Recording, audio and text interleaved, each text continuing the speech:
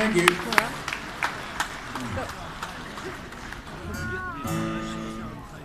A canvas-covered cabin in a crowded labor camp stand out in this memory eye to eye. As my daddy raised a family there with two hard-working hands and tried to feed my mama's hungry eyes. He dreamed of something better, and my mama's faith was strong. Us kids were just too young to realize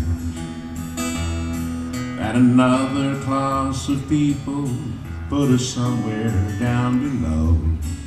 One more reason for my mama's hungry eyes. Now mama never had the luxury she wanted, but it wasn't 'cause my daddy didn't try. She only wanted the things she really needed. One more reason for my mama's hungry eyes. I remember daddy praying for a better way of life, but I don't recall a change of any size. Just a little loss of courage as their age began to show. One more sadness in my mama's hungry eyes.